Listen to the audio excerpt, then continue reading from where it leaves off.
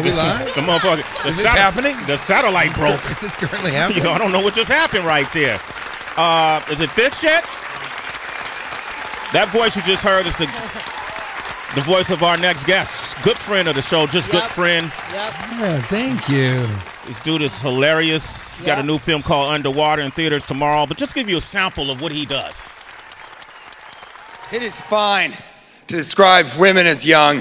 That's fine. It's a very good adjective. It's a great descriptor. You know, look at all those young women selling Girl Scout cookies. Good for them. Young business women in the making.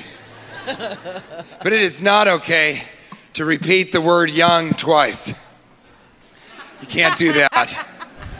You can't be like, look at all those young women.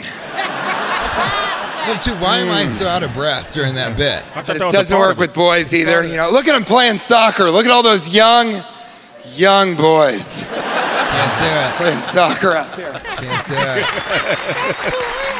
Man. I love, by the way, that clip and then into come see the horror thriller film Underwater.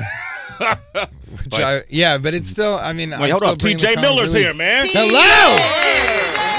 TJ. In the morning. Happy New Year. What made you? Happy New Year, you guys. Happy New Year's, man. Happy New Year. Nice jacket, man. Even on that clip, I noticed how well dressed you were.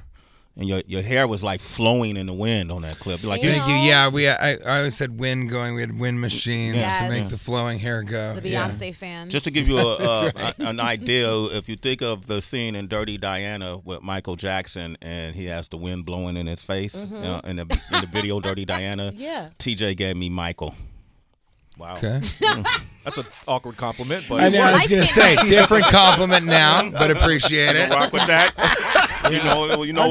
I'm trying to dress better, but definitely Kate, my wife, is always like trying to up my game, and I can't get it right. You know, she got me this jacket. She'll give me all this stuff. Today. Thank you. Is that a gold chain? You're looking good too. What's that? he always wears that chain. Yeah, of course. yeah. Well, not always this chain. Sometimes I have one that is a lot smaller. Is that a Turkish cut chain? This is a Byzantine link.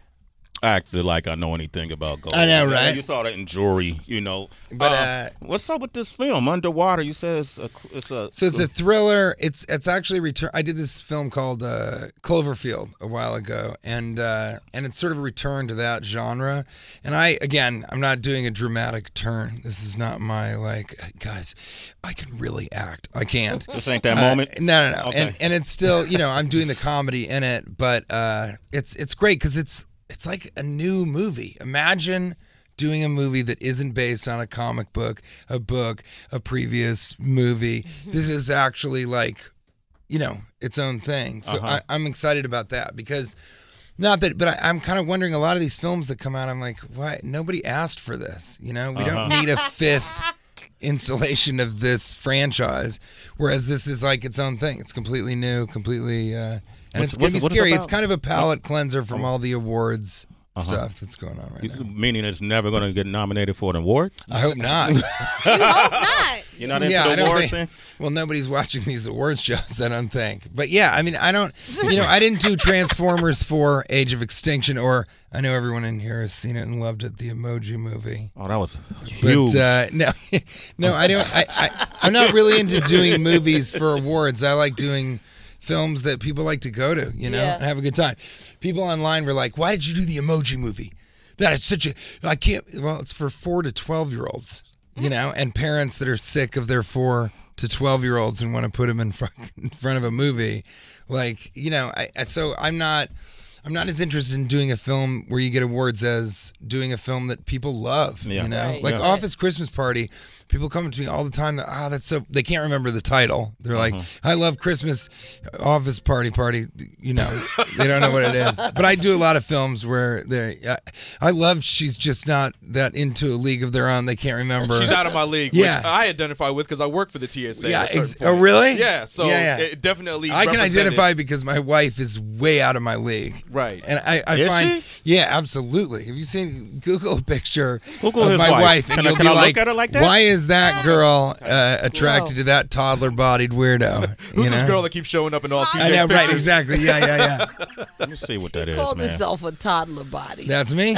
So how you look I look my best in a shirt, no pants, with a mustard stain. That's my best. That's your look. joint right there on the couch. On the couch. On the couch, right? With a sippy cup. With a sippy cup. TJ Miller's performing at West Nyack. Yeah, not East Nyack. Man, hey, I don't mean to do this here, but fuck East Nyack, okay? Whoa, I'm why? doing West. Rockland That's County? right. I'm doing West Nyack only. Fuck East Nyack. Levity Shots Live fired. this weekend and Yes. Pittsburgh Improv next weekend. But yeah, I'm loving. We were talking a little Hold bit. up, I'm looking at your wife. I know. Oh, man. Yeah. Be quiet. I'm looking at her too every morning, going, "Wait, what?" You can leave now. Wow. She's, I know. I don't know how, but I've known What'd her you since say to her? college. What'd you say to her? Oh, because it's familiarity. Then she known you for a long time. She's like, I'm used to this weird looking guy. Yeah. No, yeah, we know each other for a long time, and I don't know. I think it's so funny. People will be like, so you guys, people go, well, you guys must have a lot of fun. He must really keep you laughing. And she's always like, yeah, that's the whole thing. That's entirely while I'm with them. Just for giggles. Yeah, I think it's just for the giggles. You laugh a woman into bed and hope that she doesn't, fall out of it. So. That's what's up, man. That's a philosophy we should all live by. Ow. Does she like? You've always had some controversy that surrounded your name. When you go home and she sees these headlines, does she go, "Dude, what are you doing?" No, because we've known each other since college, so it's more both of us getting home and being like, "What? Why are people constantly from every angle going at us?" Because it's both of us, I think that's another reason we get along so well is we're a team, So anything that happens, and she's a very famous installation artist, and she'll get attacks from European press being like, this is bullshit, she's just another American trying to come in. And that affects me the same way. Yeah. I'm kind of going home being like, why are you guys talking all this shit when she's trying to do something different? And so, yeah, I think both of us just circle up and we're like, what the fuck? You know? Do you get to the point where it's like, man, fuck it, I don't care what y'all think? I think you have to. Yeah. I mean, you can't. If you guys read every Twitter message that was talking shit about the program, you'd lose your mind, probably, right? Crazy. And people go after individuals, and they're like, this person doesn't even belong. It's like, you can't. It doesn't matter. All you have to do is listen to the people that come up and go, hey, man, I look forward every day to your show. That's really, those are the people you should be listening to. Everybody else, it's like they got something else going on in their fucking life that makes them. And there are so many. Now the internet has just allowed everyone to have an opinion. No, we don't have to hear everybody's opinion. You would not want to get on the subway and have all 50 people in the car be like, hey, I just want to tell you what I think about you. You'd be like, shut the fuck up. Yeah. Look at your fucking phone. This is the only time I'll say this. Look at your phone, be quiet, and I could care less. But if somebody, and this happens a lot in New York, if you're walking down the street and somebody's like, yo, I like those shoes, and you're like, thanks, man. And that's so great. That doesn't happen that happens nowhere else. Yeah. You've had it happen. All of us have had somebody be like, hey, I just want to tell you I like your style. That's so fucking great. Yeah. But no, you never want to hear somebody be like, I wouldn't have done that shirt with those shoes. Yeah. You could have walked in here. I could have been like, yo, that jacket is whack. I like the chain. Then I would have gone home, and Kate would be like, why the fuck you say that about you? Fuck Sway. Just keep your opinions. No. But I wouldn't do that, though. No, but I like I like that about New York. Actually, there's a lot of people that are really positive, and it feels like everybody here is like, if you're doing it here, I have to have respect for you. Everybody has respect because it everywhere else, you can kind of skate by. In New York, you can't. You cannot. If you're able to live here, you are on a fucking grind, nonstop. Yeah. And I feel like Los Angeles, you can just get in your car, head to work, be a maitre d' of a weird vegan restaurant, right? Yeah. I'm a graphic designer who moonlights as a graphic designer. Influencer. But I feel like, my joke is like, if you can make rent in New York, you did it. Everywhere else is easy. In Cleveland, you can make rent on accident. You see somebody, somebody dropped $20. Well, I just made rent, you know? Here, it's just every day is like, got to get it done, got to get it done. But I love that. That's why I left Los Angeles. I was so excited to be here and also to be a stand-up. You know, I feel like that's the other thing is everybody in New York, no matter what you do, you have to be at the top of your game. You have to do it well. And if you don't do it well, then they ask you to leave. Yeah, you won't survive. TJ Miller is here, man. Don't forget, West Nyack. Not East Nyack. He's set tripping. Levity Live. That's tomorrow night at 7:30 and 9:45. Saturday and Sunday, 7 p.m. shows, and Saturday at 9:30 p.m. show. Mike on the line from Baltimore. What up, Mike? Mike, what up? Hey, what's up, family? Thanks for taking the call. No problem, Thank man. you, family. Go ahead, sir. Hey, TJ, man.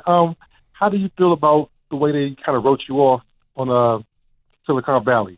Basically, well, I felt pretty good about it because I thought it was. I don't know if you saw the whole series, but I thought it would be really funny to leave when my character was high on opium in the Tibetan opium den.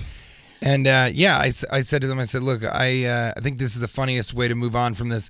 I also was moving to New York. You know, Kate lives in New York. I didn't want to keep working in Los Angeles. And so I moved because it was funny. I moved for love.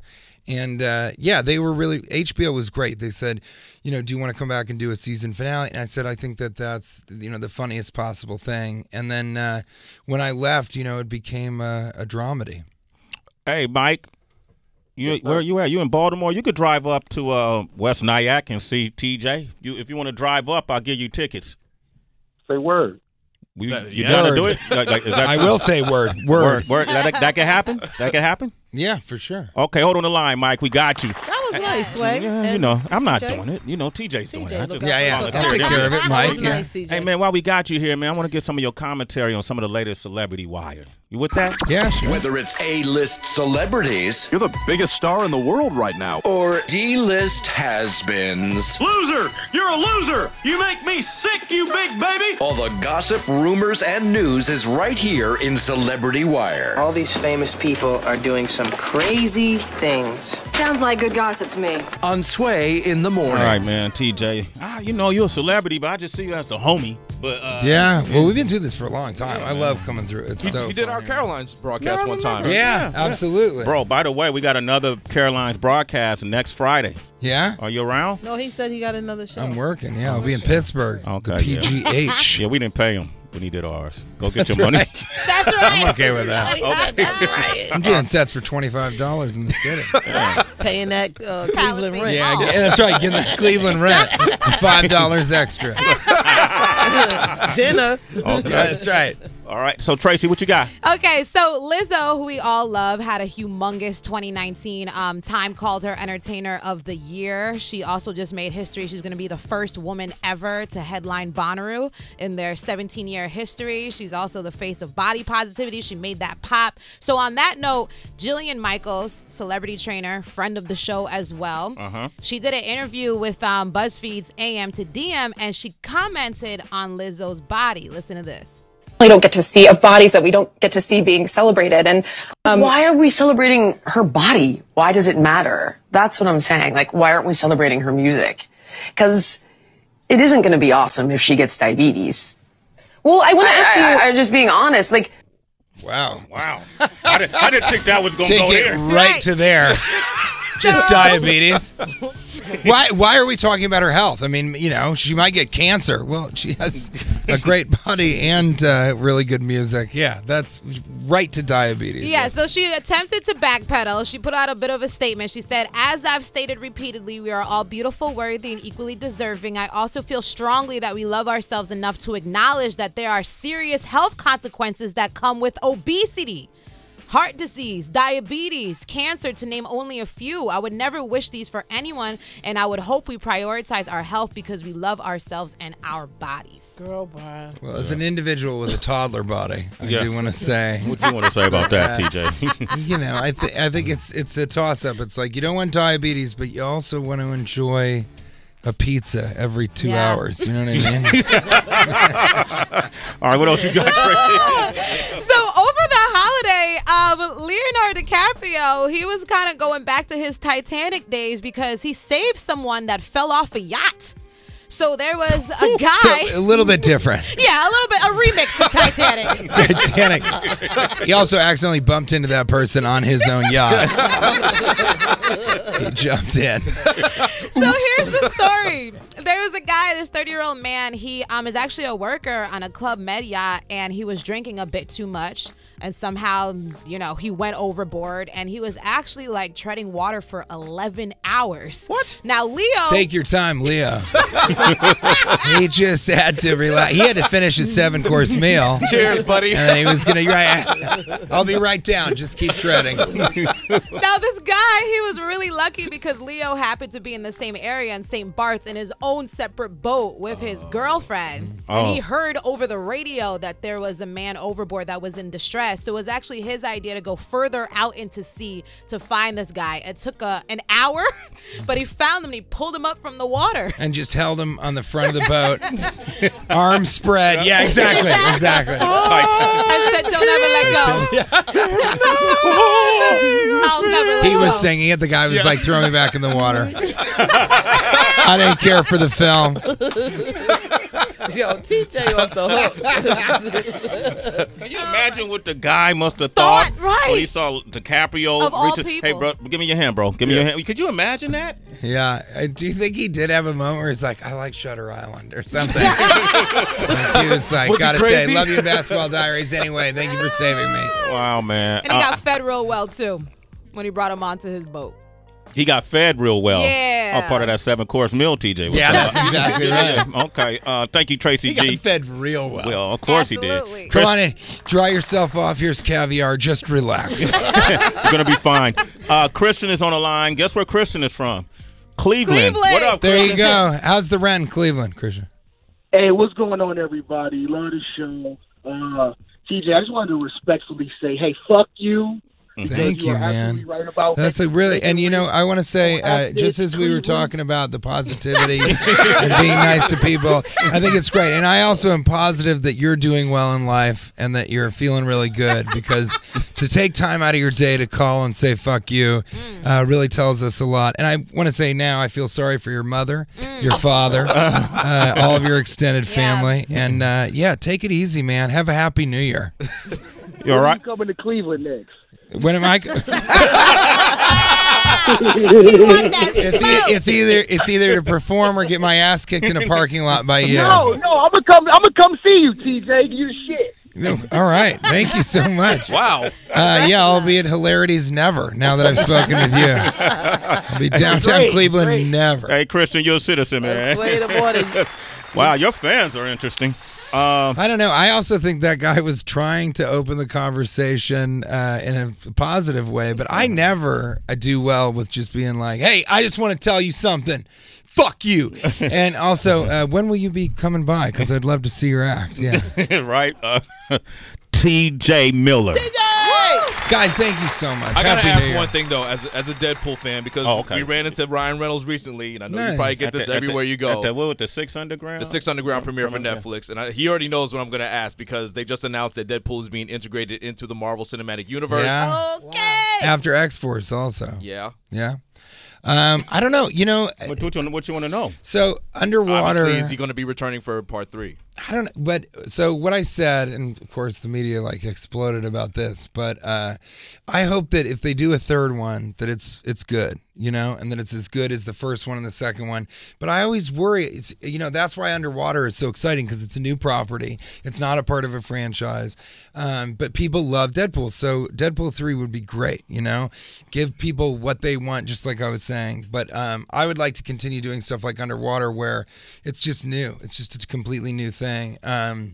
But yeah, as far as the Marvel Universe goes, Deadpool is definitely my favorite. And I'm not biased. I really think it's just so good. It's so funny. It's so irreverent. It's so different.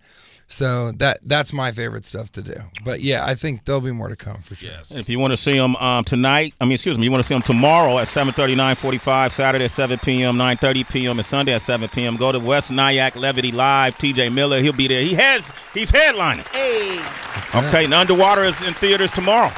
Sway Citizens, it's at not TJ Miller, Teenage Millionaire on Instagram. TJ Miller does not have a website.com. Okay. And see me in West Nyack, not East Nyack. We have nothing left to say.